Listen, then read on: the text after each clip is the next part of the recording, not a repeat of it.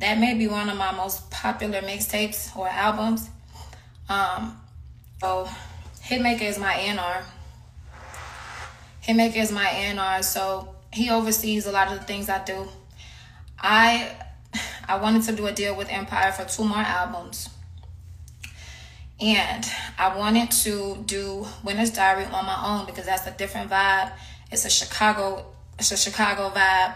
It wasn't me pushing him out my situation. I just wanted to have control over the way the music sounded. I know my fans pick up on the different vibes in every album, and I felt like Winter's Diary 5 would be very special.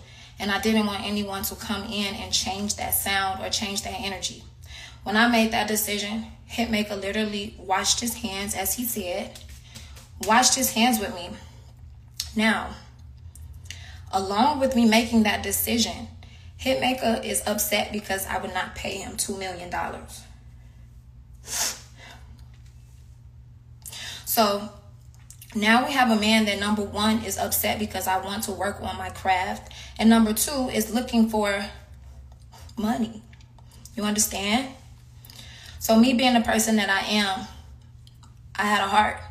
And I said, Hitmaka, hey, I don't want you to feel like I'm unappreciative or that I'm pushing you out of my situation, because I do appreciate what you do for me. And at the end of the day, we put in a lot of work, so let's keep it going.